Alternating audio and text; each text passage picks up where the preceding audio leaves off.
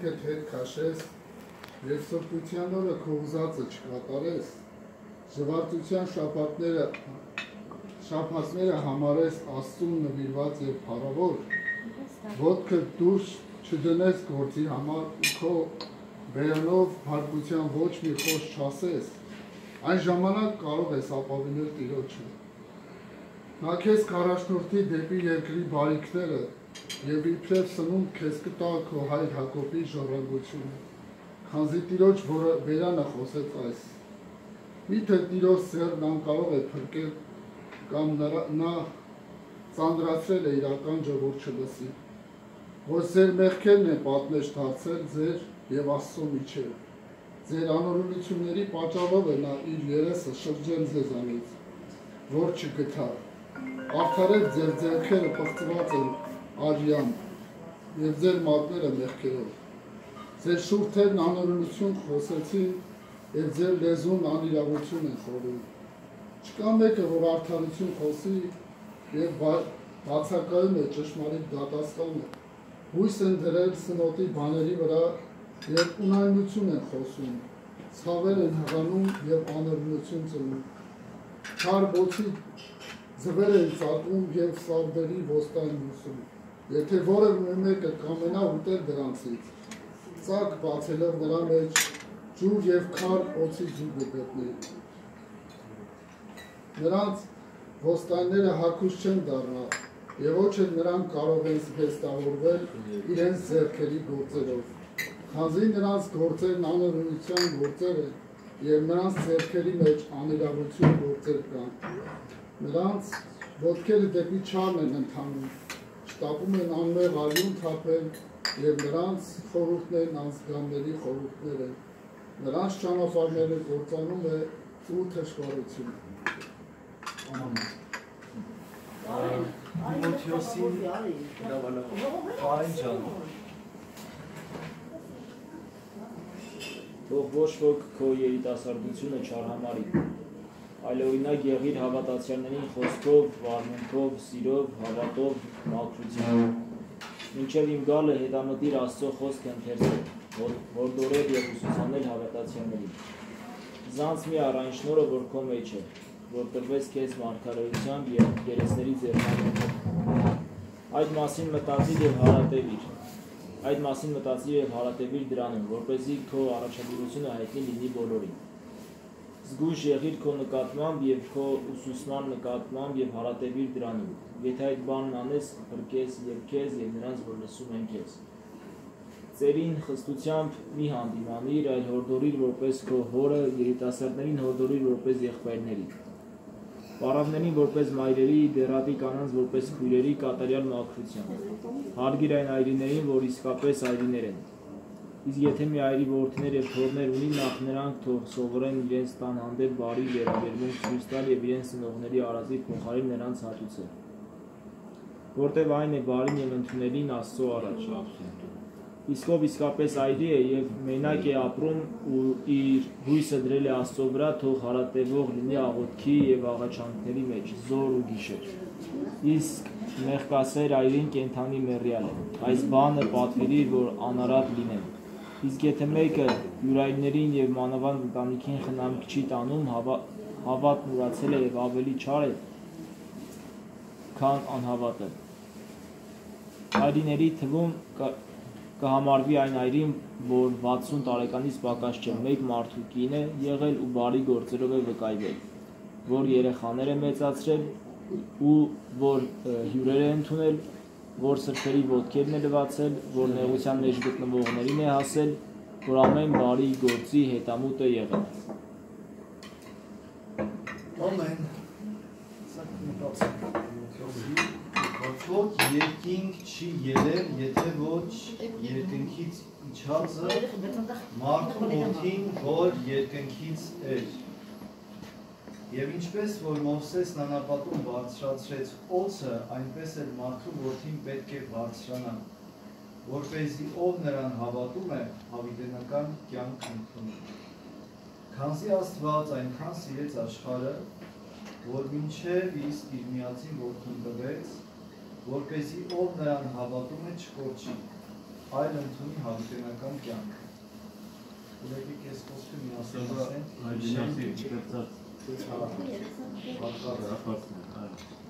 ասում է Դավիթ, մի հատ անջատի հասու։ Որ մինչև իսկ իր միածին որդուն տվեց, որպեսզի ով նրան հավատում է, մեկ կորչի, երկրորդ ընդունի հավիտենական կյանք։ Ուրեմն որ գլուխ որ համար, երրորդ գլուխ 16 համար։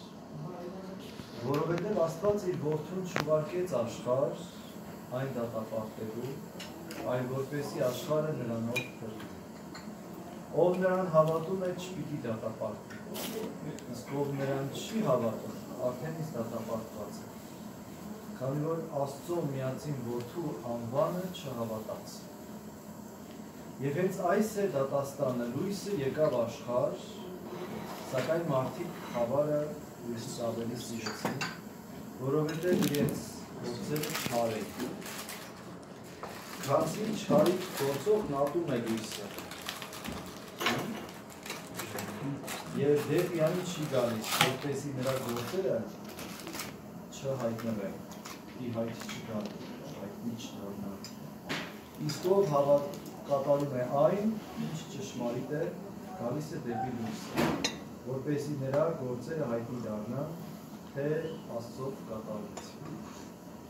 Բան քեզ Տեր Աստվածներ, ամեն։ Սա երեքսի բան ճշմարիտ հոնքս լսողած, թող Տիրոջ հոգին մեր վրա լինի, որ իր խոսքերը ճիշտ հասկանան։ Անվան Փոր և Որդու և Որդուն Սրբո համեր։ Մի երեկոն Հիսուսի մոտ գալիս է մի մեծահասակ մարդ, Նիկոդեմոս անունով, հրյա իշխանավոր պաշտոնատար մարդ։ Հիմա տեսեք Հիսուս խոսում էր փարիսեցիներին անվանապես կամ ընդհանրական դատապարտում էր, ասում էր կեղծավորներ, դուք օրենքը ստանձնել եք որպես երաշխավոր մարդկանց փոխանցող այդ շնորհը ունենք, բայց դուք դա չեք իրականացնում, դուք չեք մտնում երկնքի արքայություն, ձեզ հանձնված հոգի անդամներին էլ թույլ չեք տալիս, որ իրենք ևս կան։ Եվ հրյա իշխանավորներից մեկը, Նիկոդեմոս անունով, որ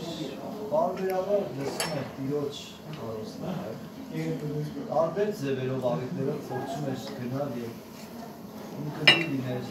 ասենք որ դրոշկություն էր անում, եւ փարիսեցիների խումբը հավատում էր, որ գնար Տիրոջ այստեղ շաբաթ օրը տեսա ինչ արեցին քո աշակերտները, անցնում էին ցորենի անտի մոտով, ուղեկեցին հասկը եւ կերանասում։ Հա, ինչ անեն, սոված են այդ մարդիկ։ Կապեջ չանեն և ինչ օրինակ տվեց, որ ամեն անգամ որևէ հրաշք կամ բժշկություն գործելուց փարիսեցիների մի մեծ բազմություն կար, որ հենց գնում էր ինչ-որ սխալ Տիրոջ գործերի մեջ, որ կարողանար գտներ։ Ասեք, այստեղ դու օրենքը խախտեցիր։ Դրանցից մեկն է նաև Նիկոդեմոս։ Ու մի օր, որովհետև չէր կարող գնար ալեն բոլորի աչքի առաջ Տիրոջ հետ հանդիպման, Հիսուսի մի օր որոշում է առանձին գիշերով գաղտնի գնա տեսնի և զրույցի, գնա հետո։ Երբ Հիսուսը ինչ-որ քիչ առաջ կարդացին որ ասաց, այ իր և Նիկոդեմոսի հանդիպման երկխոսության ժամանակ ասում։ Եվ Նիկոդեմոսը ասում է, ռաբի գիտենք, որ Աստծուց ես եկել որպես վարդապետ։ Արդեն ռաբի նշանակում է ուսուցիչ, ինքը լինելով մարդկանց սովորեցնող ուսուցիչ, գալիս Տիրոջ առաջ երիտասարդ Հիսուսին տեսնելով ասում է ուսուցիչ։ Ինչ խոսքը, չէ, հիմա չես կարող քեզանից ասենք դու տարիքով մեծահասակ, մորուքով, մեծ հաջողած ասես ուսուցիչ, որ ակնածանքով էլի, իրանից մի բան ես ուզում սովորես, երկյուղով մոտենում ես, որ խորհուրդ տուր, մի բան ասա, վերջերս այտենց միտեղ գնացել ենք տնօրենքի արարողության եւ հետաքրքիր մի արկած եղավ։ Ուրեմն օրտնեցինք սեղանը, բարիքները, աղը, հացը եւ ջուրը եւ հայրսուպերից մեկի հետ էինք այդ արարողության տան անդամներից մեկը չգիտեր դիմելաձևը, ասեց ինչ պիտի ասեմ, թե ասեց երիտասարդ որ նախաձեռնել էր իրենց տանտերորիկ ասեց հայր սուր մենք տեսնենք այդ մարդու դեմքին կայտարություն եկավ, աշխուժություն եկավ, որ ինքը մեծահասակ 70-ից ինչքան կարող լիներ, ասաց իսկ ասեմ հայրիկ, ինքը իր երեխաս բուժուր հայր ոնց ասեմ, ասում էլա, որ տենց ճիշտ կասեմ հայր սուր հիմա գրեթե նույն իրավիճակում էր, բայց իր որոշման Նիկոդեմոսը գնացել էր դիոչ մեջ և ասեց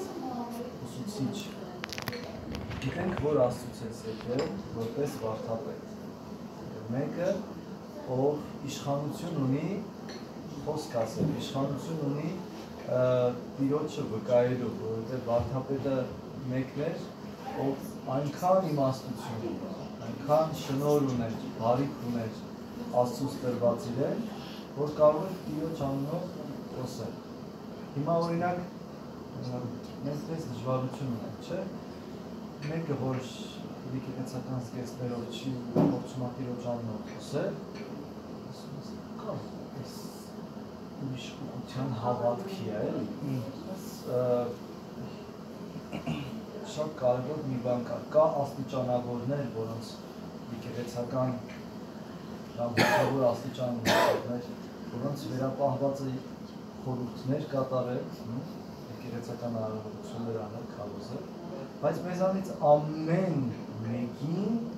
տրված է դիոչը վկայել մեր շրջապատում մարդկանց։ Դրա համար ամեն մի քրիստոնյա, մեզանից ամեն մեկը հեղաշրջող մարդ է։ Որ դնես միտեղ, այդ ամբողջ կողքերը 12 բալանոց երկրաշարժ կարա անի իր հավատքի շնորհիվ։ Դրա մասին է Հիսուս Քրիստոս խոսում հավատքով երկնքի արքայությունը մարդկանց կյանքում բերելու մասին եւ ասում է որովհետեւ ոչ ոք չի կարող կատարել այն նշանները, որ դու ես անում, եթե Աստված նրա հետ չլինի։ Սրանց առաջ Հիսուսը ինչ էր արել։ Բժշկություններ էր արել, դաշտներ էր գործել, որը իրենք տեսել էին, որ դա չէր կարող անել մեկը, որը Աստծուց շնորհ չուներ, մեկը, որը Տիրոջ անունով գործեր։ Եվ այդ ժամանակը, որ երբ մտում է սինագոգ եւ բացում է Եսայի մարգարեության խոսքը, Հիսուս վկայություն է տալիս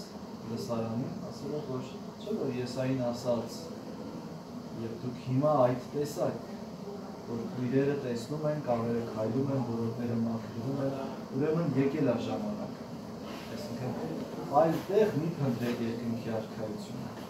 Այն Մեսիային, այն փրկչին, որը որ պիտի ձեր կյանքի մեղքի, ձեր խնդիրներից ազատ ալի, նա հիմա ձեր առջևում եւ խոսում է ձեզ։ Հավատացեք եւ պիտի փրկվեք։ Դրա համար երբ որ գնում էր մեկին բժշկելու, հավատում ես, որ հավատը հիմա ուրիշի չպիտի հավատա, որ ես փրկվեմ, այդպես չի լինում,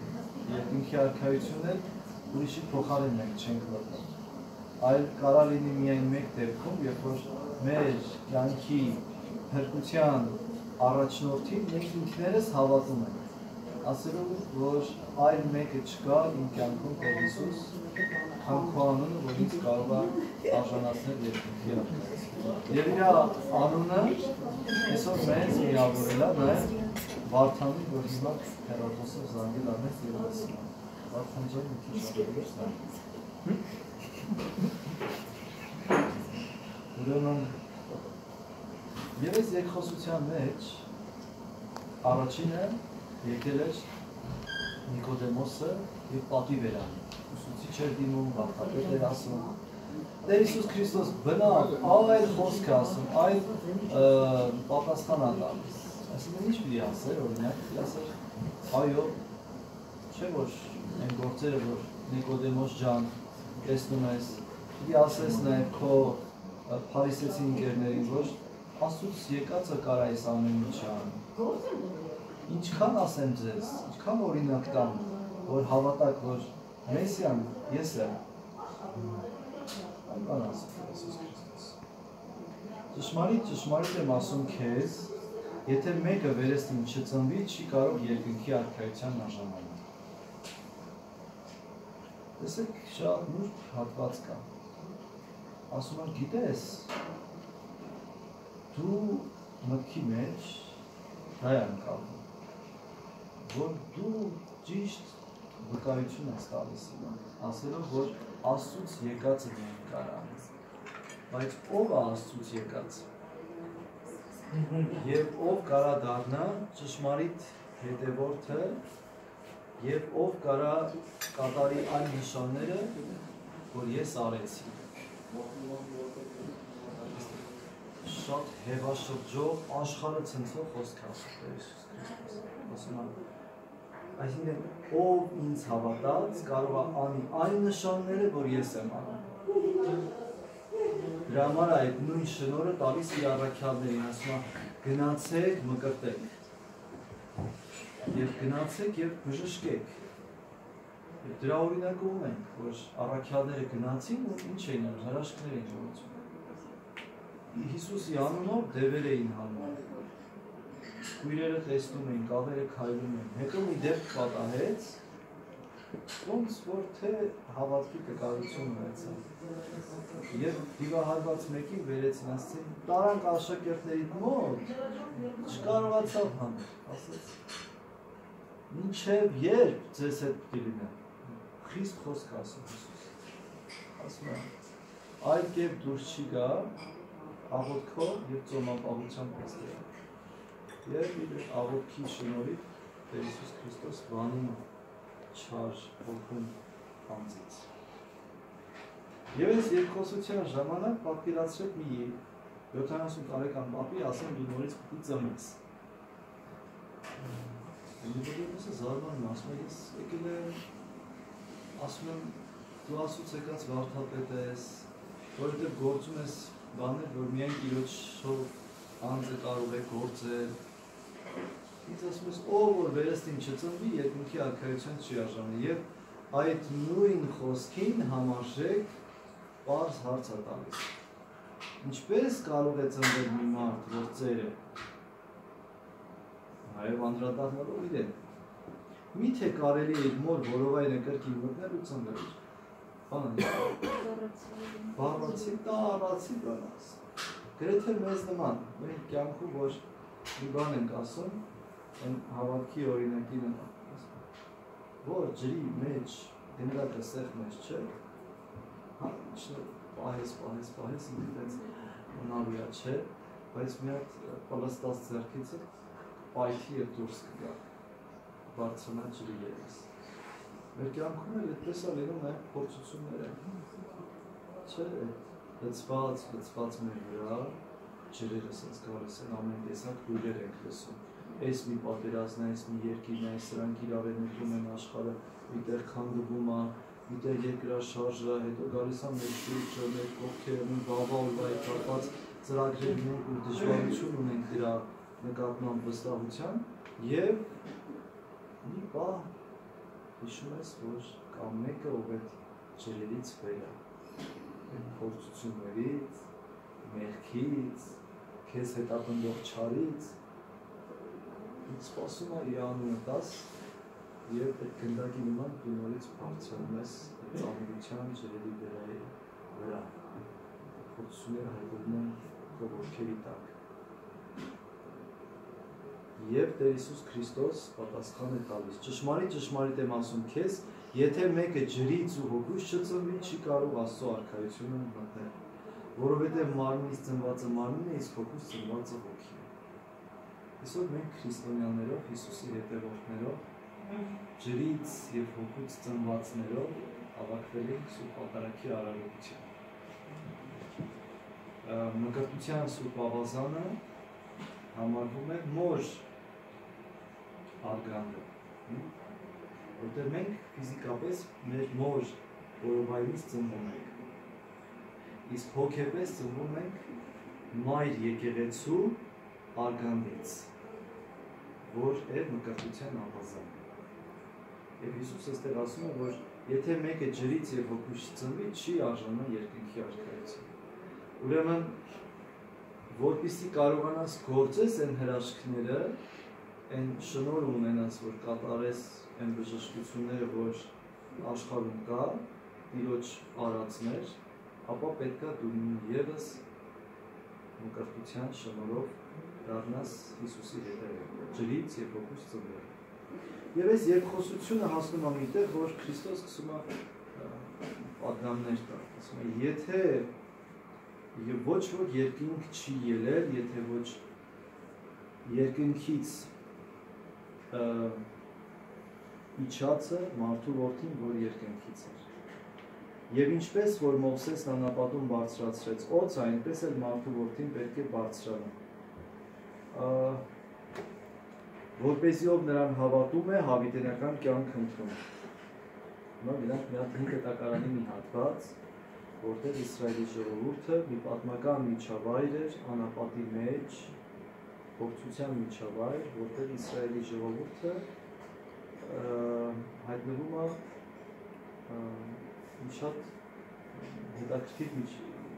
իրադարձության պայմաններում։ Մովսեսին Տերը պատվիրում է, որ անապատում եղած օձերից, որոնք գալիս ու խայթում էին իսրայելացիներին, որպեսզի կարողանա նրանք փրկվել, վղանձից օձ պատրաստի, մեծ օձ։ Եվ այդ մեծ օձը կանգնեցնի, ասում է, որ ով որ դրան նայի, հենց որ դրան տեսավ, ինչ թունավոր կենդանի է կծի այդ Իսրայելի ժողովրդին, ապա ինքը պիտի փրկվի կյանք։ Տեսեք ինչ ասում։ Եվ ինչպես Մովսեսն անապատում բարձրացրեց օձը, հենց կանգնացրեց մի հատ բարձր տեղ, որ ալամ աշխարհ ժողովուրդը տեսնի, այնպես էլ մարդու որդին պետք է բարձրանա։ Եվ երկու օրինակ է տալիս, բարձրանալ երկրի վրա և երկնքից անդին, որովհետև դրանից առաջ Հիսուս մի խոսք ասում, ոչ ոք երկինք չի ելել,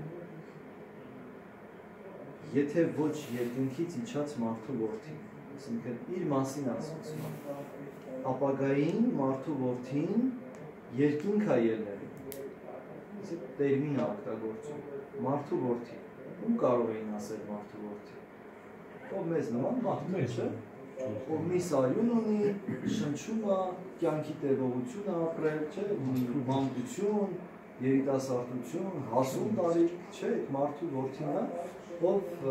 ծնվել լույսաշխարհ է եկել։ Ասում է, մարդու որդին,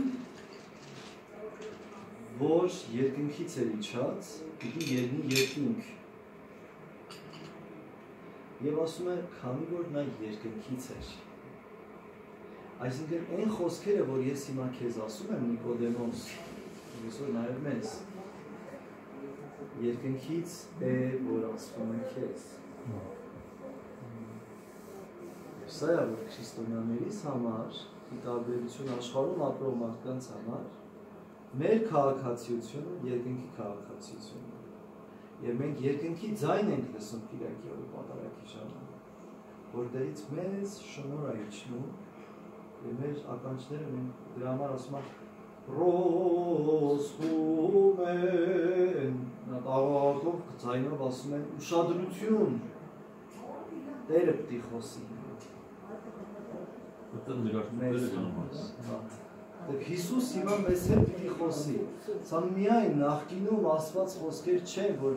մի անգամ լսեց Նիկոդեմոսը և ավարտվեց այդ գնաց։ Հիմա մեզ է ասում,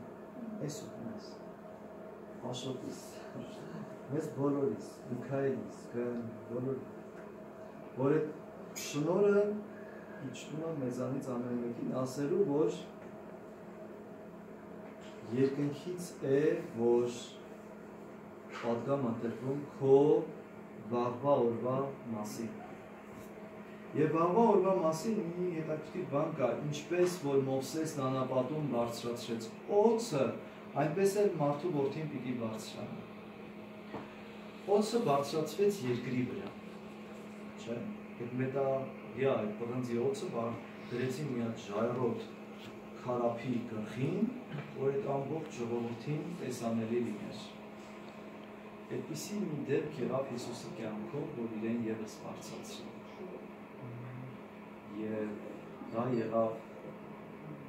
մեր կյանքով։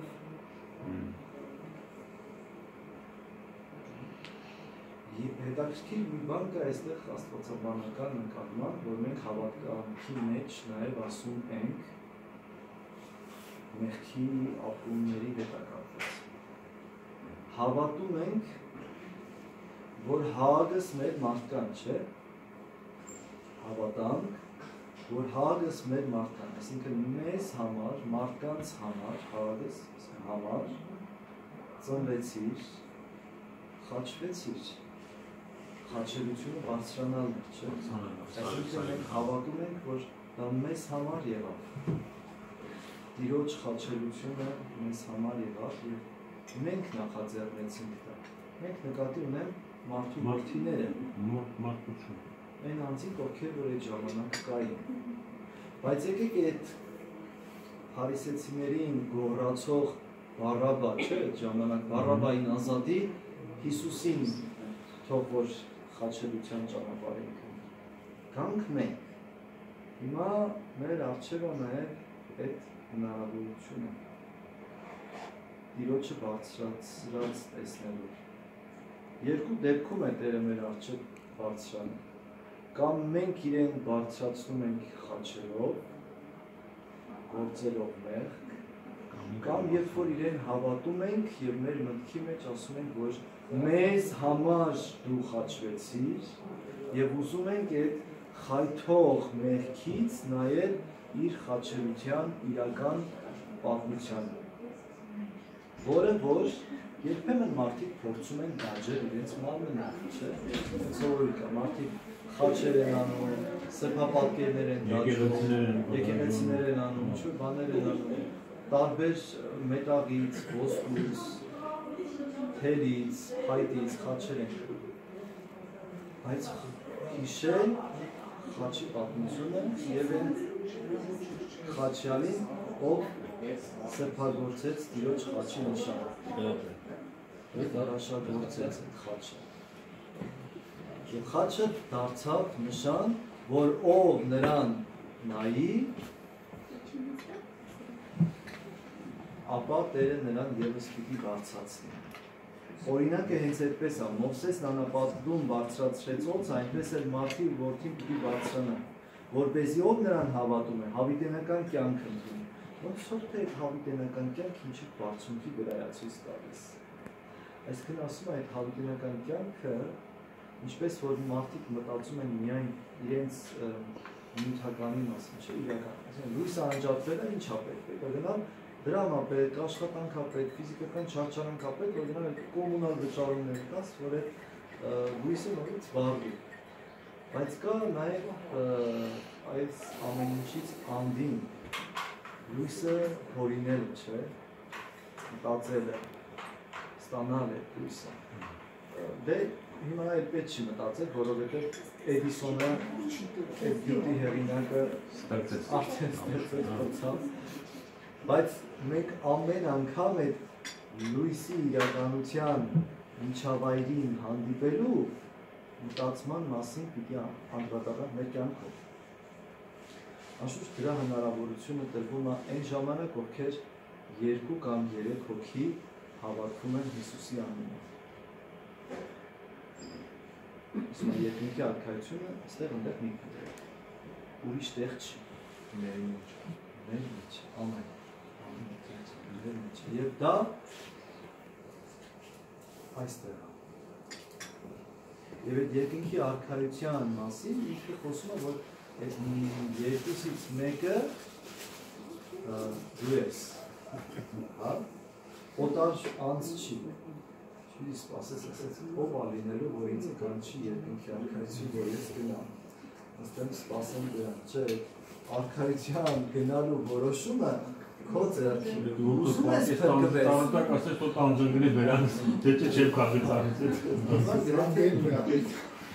Ուրեմն ինչ արեց Մովսեսը, օձը բարձացրեց անապատում, ովքեր որ խայթվում էին ու նայում էին դրան, այդ կողմձյալոցին, իրենք բժշկվում էին։ Հիսուս բարձրացավ խաչի վրա, ու դարձավ այդ կողմձյալ օձի օրինակը, որ ով Հիսուսին հավատա իր խաչելության, որ եղավ իմ ու քո համար, մեզանից ամեն մեկի համար, ապա պիտի Տերը նրան հավիտենական կյանքի արժանացնի։ Եվ գալիս է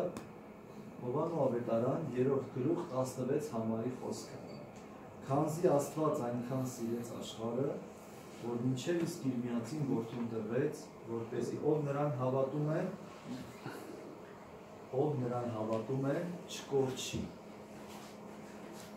Մի այդպիսի խոսք է, չի ասում է, ավաղ փառած անցավորի։ Կգա մարդու փառքը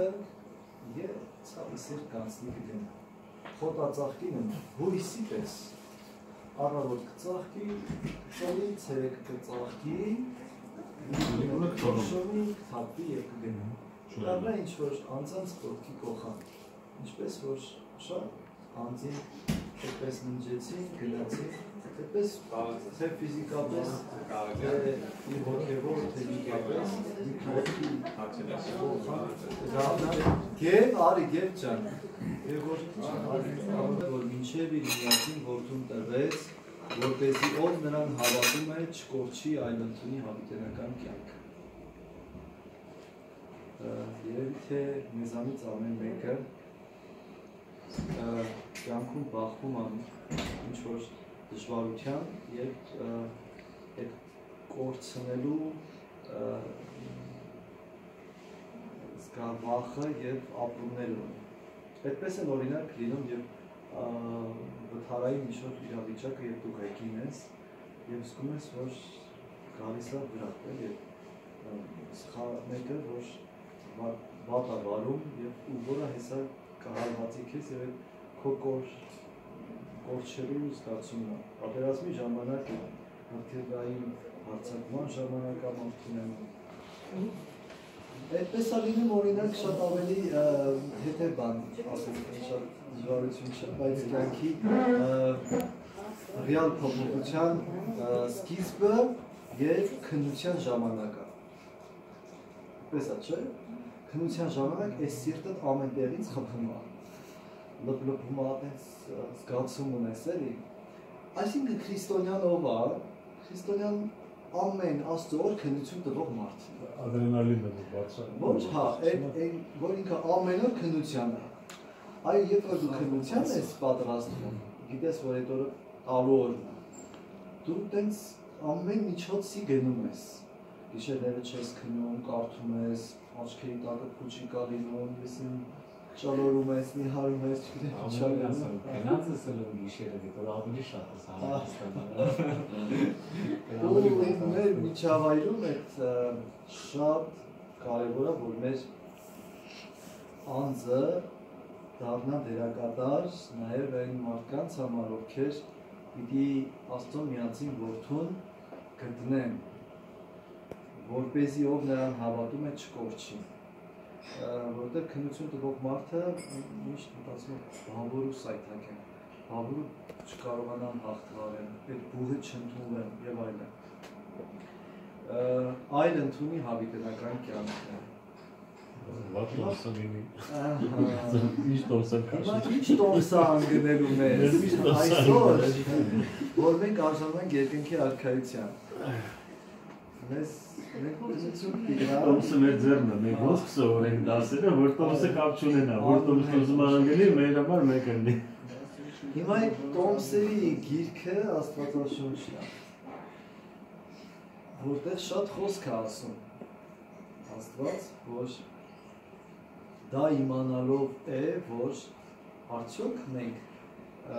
կարժանանք երկնքի արքայության։ Իմանալը միայն այդ չէ, հավատք իմանալը լավ բան է, բայց երանել է մարդ, երբ որ հավատում է և ապրում է, և դա իր կյանքն է։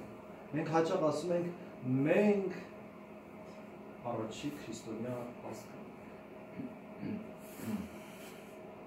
Երանի առաջին ապրող քրիստոնյա ազգը լինենք։ Հենց պատմական հիշողություններով սիրամարգ դառնալը, մի օր կգան մեզ կփիտրեն սիրամարգի նման, և հետո մենք կդառնանք ոչինչ չունեցող քրիստոնյա Պատմության էջերը որ երբ որ մենք ուղղճացրել ենք մեզ, որ մենք քրիստոնյա ենք, մեզ եկել են այդ սիրուն հիշողությունները սկսել են մեզանից փիտրել, իսկապես։ Այդ երբ որ դարձել ենք քրիստոնյա ապրող ազգ, դարձել ենք լույսի հետևող։ Լույս, որը հույսի հետ առնչվում, չէ, ասում է վաղվա հույսը այսօրվա ապրելու լույսն է։ Որտեղ երբ որ դու վաղվա նկատմամբ հույս ունես, այսօր այս լամպի նման լույս ես տալիս։ Աշխարհը բոլորը քեզ ասում է, «Դի հեսա քեզ հակենք, որ չլինի», բայց ինչքան ուզում է աշխարհը ավելի գույնով մութ դառնա, քո մի լույսը այդ ամբողջ խավարը կցրի։ Քո անձրեն հավատքի Աստծո որդու նկատմամբ եղած հավատքի լույսն է, որը դու գիտես, որ քեզ արժանացնելու է հավիտենական կյանքի։ Ուրեմն այդ մի տոմսը քո ձեռքին է։ Եվ այդ մի տոմսը, որ դու պիտի հաստես, պիտի ասես, որ Հիսուս, ես քեզ հավատում եմ։ Ոչ միայն են դավանական խոսքով, որ երբ ամենք իր այդ նորյա պատարագին մենք ասում ենք հավատում ենք, այլ ես, Հիսուս, ես քեզ հավատում եմ։ Եվ դու կաս իմ կյանքում։ Ես հավատում եմ, որ դու ինձ համար ծնվեցիր։ Հավվեցիր։ Եվ երրորդ օրը դու հարություն ես արել։ Դա ինձ համար է եղել։ Տեր Հիսուս Քրիստոս, ես քեզ հավատում եմ։ Ամեն։ Ամեն։ Որ վերջացնես մի հատ հարցում եմ։ Որովհետև Աստված իր որդուն չուղարկեց աշխարհային դատապարտելու համար։ Որտեղ եթե մենք մեր գործած ամենօրյա սայթակումների, որ մեղքերը, դժվարությունների ու փորձությունների համար անդրադառնանք, թե ինչքան հետևանքը դաժան կարա լինի մեզ համար, Քրիստոսի խոսքը կարդալով, չէ՞ ասում է, եթե այս չանես, եթե այսպես չապրես, այդ քեզ դատապարտում է, որ դու ոչինչ չունես, այսինքն լսում ես ու ընկալում ես, որ դու արդեն դատապարտված ես, բայց երբ որ իրեն անունն ես տալիս, քո կատարած արարքների հետևանքը լինում է մեկ խոսք, անառակ կնոջ որդուն Աստվածի նման։ Դրա այլևս մեղքի գործ էր։ Աշխարհը քեզ կարա անվանար բախարակի, քեզ բարձրացնի բարձունքին, խոնարհվի քո առջև, քո անունը ամենտեղ թմկահարի, քո մասին վկայություն տա, որ այս մարդուն ես ճանաչում, բայց տեսնի, որ դու մի սայթակում ունես, պախարակի քեզ, անվանարգի, ստորացնի, ցեխի մեջ մտցնի։ Աշխարհը այսպես է, աշխարհը մարդուն կարա բարձունքներ հանի, ներքև իջացնի, բայց կա մեկը, ով չի նայում, մենք ինչ բարձրության վրա ենք, մենք ինչքան տկար ենք աշխարհի կողմից անարգված, այլա թե տեղ կա ինչ անվան համար, այդ բոլոր անունները, որոնք որ մեր մտքի մեջ կան, արդյոք մենք ունենք մեկին, ով մեր կյանքի աշտանքի խոնարհման անունով, ում առջև ազգերեն ծնկի գալիս, վաղճոք ես եմ երկնքի արքայության ճանապարհի հետևորդն, որովհետև երկնքի արքայության անվան հետևորդներ հիմա ենք համարվում, մեզ ասում են քրիստոնյաներ, առաջի դարում Հիսուսի հետևորդներին ասում ենք ճանապարհի հետևորդներ, գործ կարաքելոցի մեջ մի վկայություն կա, որտեղ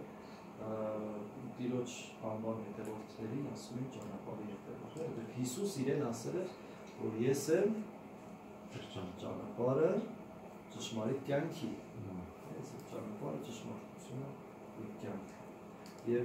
իրական ճշմարիտ ճանապարհը, որը մեզ հանգեցնում է հավիտենական կյանքի,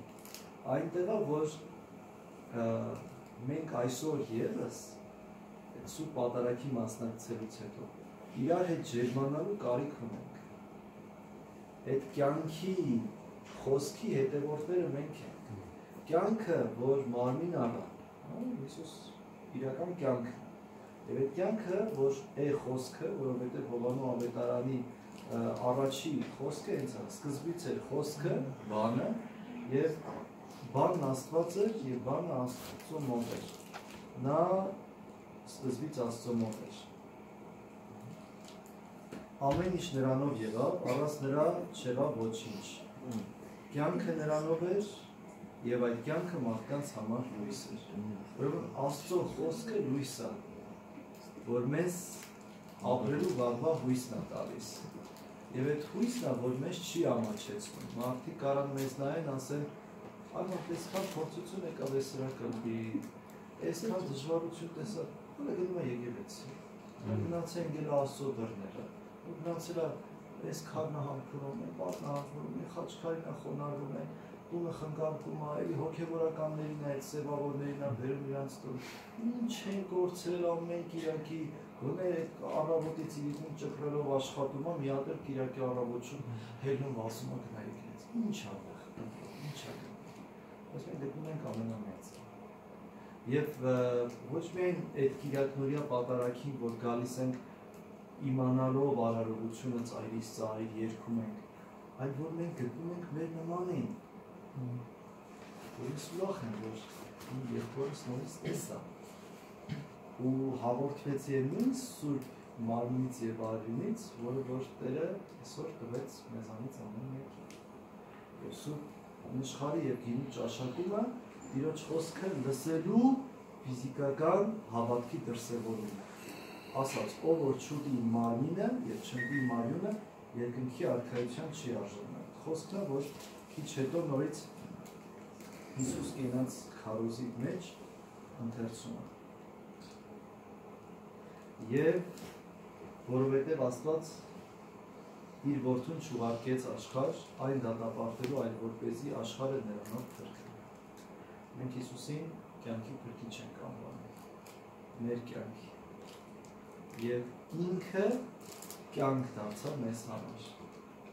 Մենք ամենասիրելի մարդկանց ասում ենք կյանք։ Ընդհանրապես կյանքը, երբ որ առաջի հանգրվանն է, այդպես ասում է, երբ որ Ադամը արարության արքանցա, չգիտեմ օրվա որ ժամանակ, բայց են ասում, երբ տեսավ իր կողակցին, ինչ ասեց, ասեց կյանքս, Եվան նշանակում կյանք, և այդ ուրախությունը, ջերմությունը իր մեզանից ամեն մեկին պետում է, երբ որ մենք կյանքին նայում ենք մեր վաղվա օրվան, որ է կյանքի շարունակության երաշխավորությունը, թողնելով Աստծո, այո, Դավիթ ջան, Աստծո